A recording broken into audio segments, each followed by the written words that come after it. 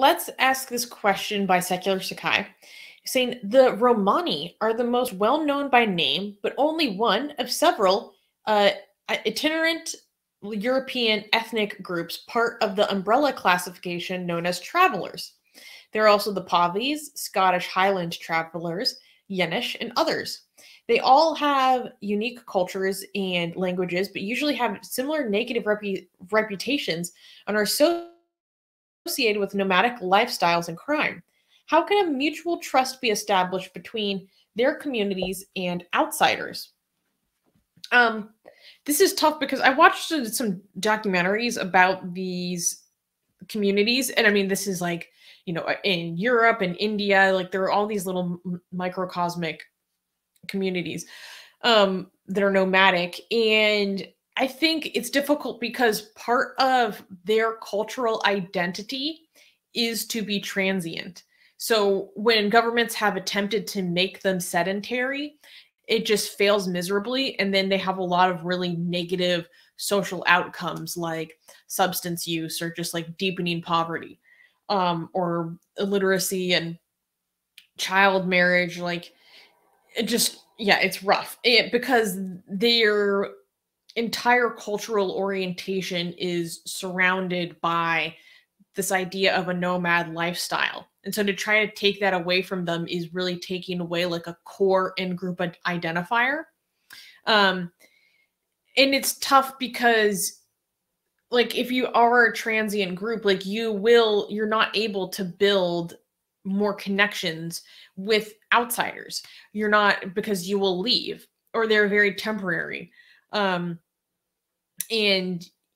Oftentimes they're seen as very invasive to other people's spaces. Like, oh, they're just coming to live in our parks, or they're coming to, you know, live on my property, and they don't obey like our laws. And it's difficult because a lot of these communities are very impoverished because their nomadic lifestyle isn't economically viable the same way that it used to be back when we were like an agrarian society.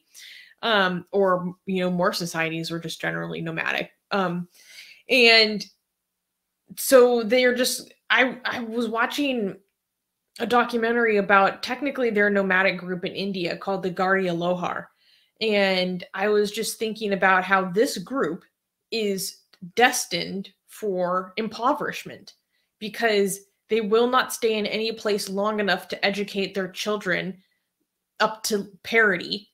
And they have essentially no competitive skills in the marketplace, and their inability to build roots where you can accumulate wealth in any given location. Like you need to stay in one place to be able to really accumulate generational wealth because you're investing in one area, you're investing in a place, you're building the connections there. Like I really can't think of like a way to progress the quality of life for a lot of these groups, because then when you do try to make them sedentary, it destroys their social fabric. It's really sad and tragic. And then a lot of people are like, no, we don't want to make them sedentary because that's destroying like their traditional way of life, and you're destroying their cultural heritage. You know, it's like a more nostalgic impulse, which I don't think really serves people who are going through that. What nonsense. It's difficult.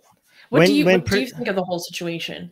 Well, I mean, you seem to be a lot more informed about this than I am, so I just want to comment on the last part you said. Like, it's amazing people want to, it's amazing to me when people care about preserving culture more than they care about improving people's lives. When preserving culture comes at the cost of people's lives, then screw your culture. Yeah. You know, it's like it's kind of this impulse almost towards like saving an endangered species. Like this is a way of life that's from the past, and the evils of modernism are destroying their vibrant culture and their social well-being. And you know, it's the last nomadic group. Like, we have to save them and like keep their way of life, but it might actually be their way of life that's maladaptive, deeply maladaptive. It's not meeting the needs of the society nowadays. Like, I really don't know how to fix a problem like that. Yeah, Gage American has a solution.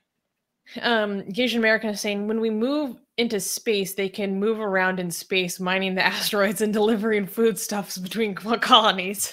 Perfect. Perfect. Fixed it. Atheist Republic needs your help. We've been the target of many legal attacks by Hindu nationalists ever since our founder, Armin Navabi, blasphemed against Hindu deities. We have retained legal counsel to help us defend our access to our community in India. We have started a fundraiser that will help us afford to tackle many legal issues, including judicial harassment and censorship. Whatever you can contribute will go a long ways in helping us in this fight. Link in the description below.